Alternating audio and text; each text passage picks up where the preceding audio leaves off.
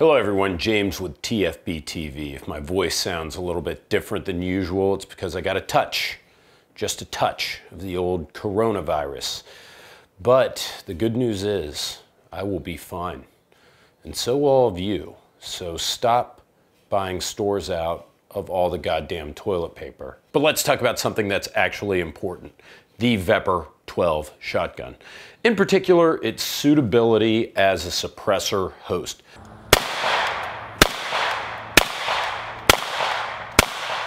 Some of you may remember that I went out to the Nevada desert with the guys from Arsenal. We took a VEPR-12 and about a half case of double-aught buck to the desert, shot the piss out of the thing. It ran perfectly, and I absolutely loved shooting this gun. I bought this with my own money.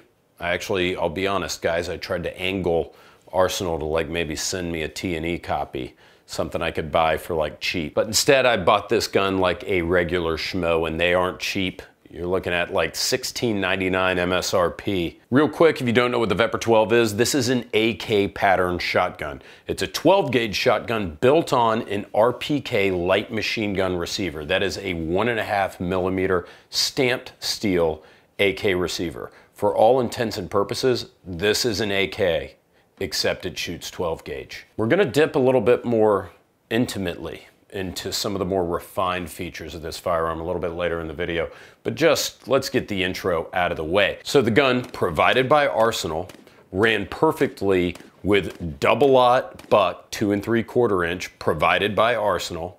And by the way, every single semi-automatic shotgun on the face of the earth better be able to run, if only one thing, 2 3/4 inch double-aught buck.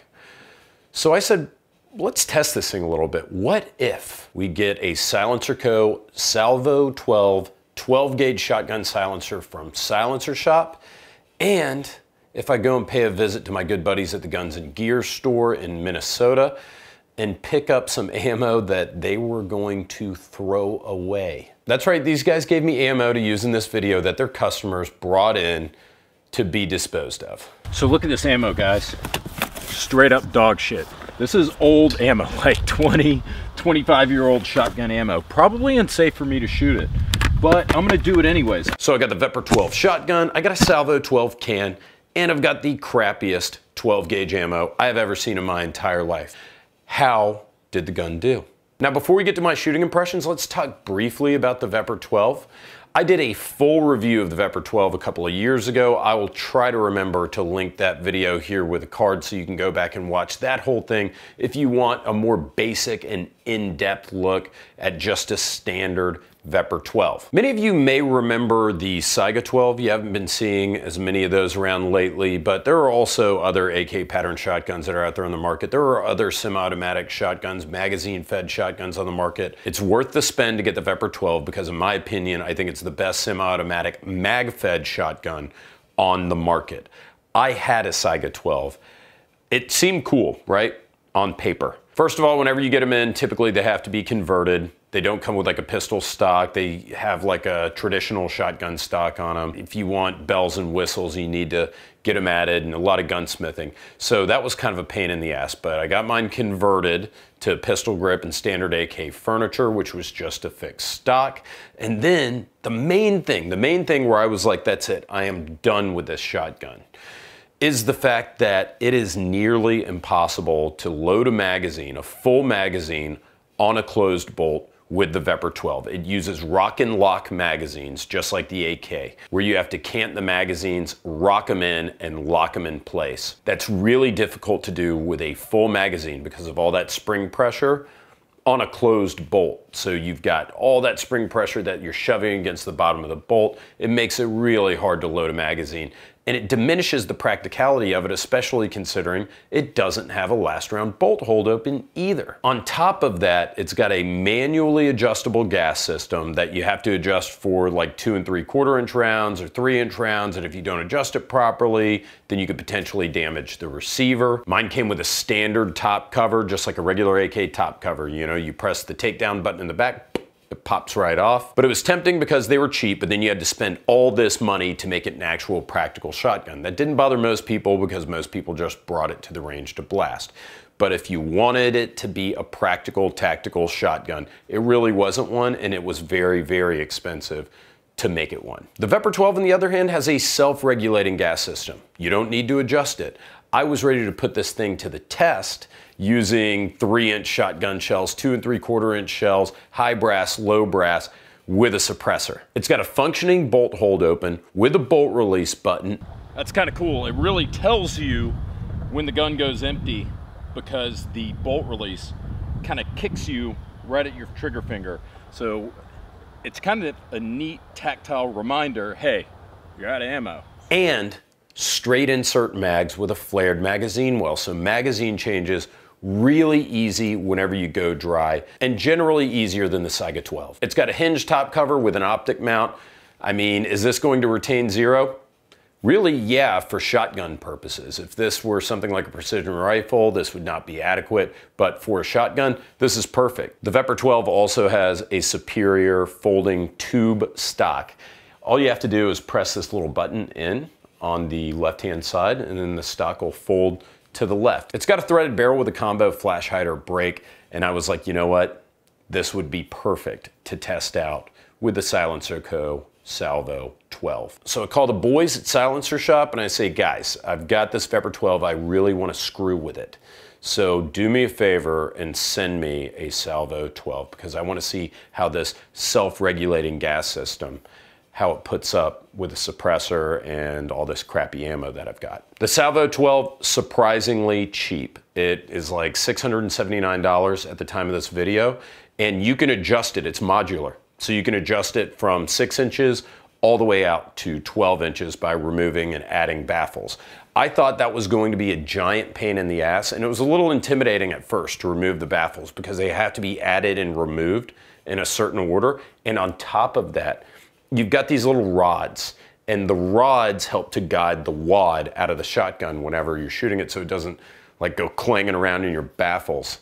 Like, what was that old game with the ball and you'd bounce it and you were trying to break all the blocks? You guys know what I'm talking about. You guys don't want your shotgun wad doing that inside of your silencer. But anyways, once you figured out kind of like how to work the suppressor and put the rods in there and move the baffles, if you kept this thing cleaned and lubed and got the hang of it, you really only have to do it once or twice and you totally got the hang of it. You could do it without looking at the instruction manual or screwing it up. It was pretty intuitive after the first true like teardown and reassembly, so it really was not that bad. Silencer Shop's testing pegged this at its lowest 127 decibels, but I think it was hitting like the mid 130s. It can use any 2 3/4-inch wadded shot in a barrel that's at least 10 inches long, and any 3-inch wadded shot in a barrel that's at least 16 inches long. Oops.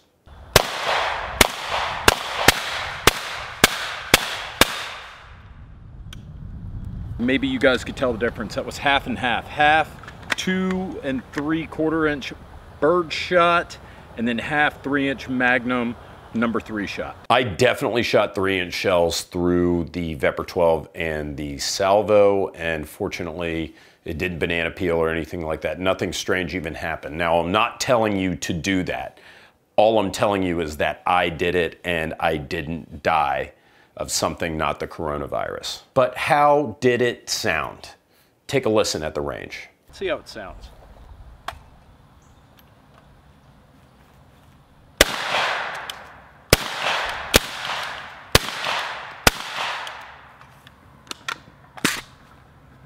All right, risking life and limb for you guys. I'm gonna take an ear out, see if this is actually hearing safe.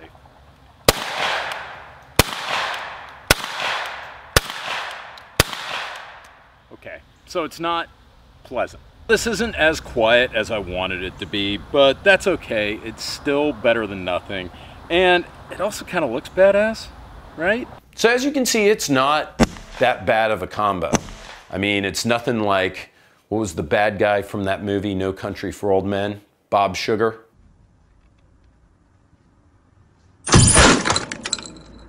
So was it Bob Sugar's silent shotgun? No, it was not, but it did run pretty well. It was definitely hearing safe. It was fun. It was really fun, and it had a different impulse. I wasn't impressed with anything that wasn't the full 12-inch stack. So I've heard people say the sweet spot is like around the 8-inch mark. Oh God, oh my gosh, that could be taken out of context. I like the 12-inch variation of the silencer. I thought it was a great addition, especially when you have it on. I mean, if you have that on a shotgun that's already like 18 inches or 20, 22 inches, that's gonna be pretty long. It worked out perfectly on this VEPR-12 with the 12-inch barrel. Pretty handy. And it worked perfectly. I mean, it worked perfectly. I could not be more impressed with the VEPR-12. It ran seriously 100% flawlessly until I got to the lowest of the low brass. And I'm talking about, this was some weird Chuck E. Cheese shit. Got some light target loads that look like they're from 1972. Let's see if those will cycle through this VEPR-12. So finally, I've been shooting old ammo. God, this stuff is like for children though. Finally, find some ammo that won't cycle through the VEPR-12, and that's because it is 12 gauge for babies. Literally no use for that ammo whatsoever. So I'm not going to count that against this VEPR-12 at all. In fact, this is primarily, especially in the 12-inch configuration, a defensive shotgun, and there is no way that you're going to be using ammo that pathetic in this gun. I don't care. With anything 2 3/4, 3 inches, that was like a normal or especially defensive load, which is the main reason you're gonna have this. Buckshot, double-aught, single-aught, turkey, slugs, worked flawlessly. And that's with the can hanging on the end of it too. Final thoughts on the VEPR-12 Salvo-12 combo. As far as semi-automatic, mag-fed shotguns go, I think the VEPR-12 is as good as it gets, and they've already been banned from import once. Who knows, it could happen again. I think that there is some collector's value, so if you need that extra rationale to push you over the edge to purchase this, there's a good chance that they're gonna go up in value someday, because I see them being banned at some point in the future, whether it's by import or through like a gun control ban. With an MSRP of $16.99, this is purely a flex gun, but it also has some practical application as a tactical shotgun. And in fact, Russian special operators use it, according to Wikipedia at least. But I have heard that in several gun circles that this is actually used in a military tactical application, which gives it street cred, obviously. But if you buy it, you don't have to get anything else. It comes out of the box, ready to roll. And in fact, the only accessory that I'd recommend other than, say, an optic, and for what it's worth, you can mount a light there under the gas block, I would recommend maybe looking at the Salvo-12. Did it blow my mind with how quiet it was? Absolutely not. But was it kind of cool to be able to shoot a full-powered 12-gauge semi-automatic AK without hearing protection? Bet your ass it was. Guys, I hope you enjoyed this kind of weird video. It was just something that I personally wanted to do because I thought it was kind of a cool idea. I hope you guys enjoyed it. Do you want to win a free gun? Stupid question, of course you do.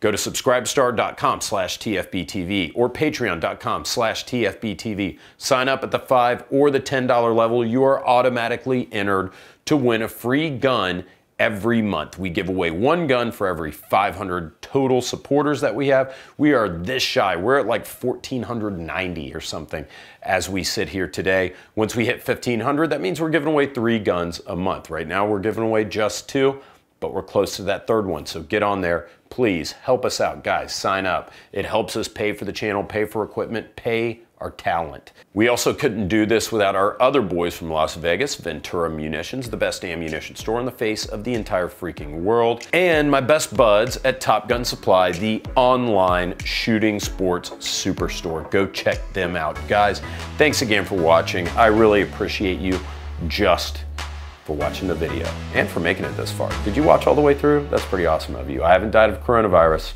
Hopefully it stays that way. I love you. Take care.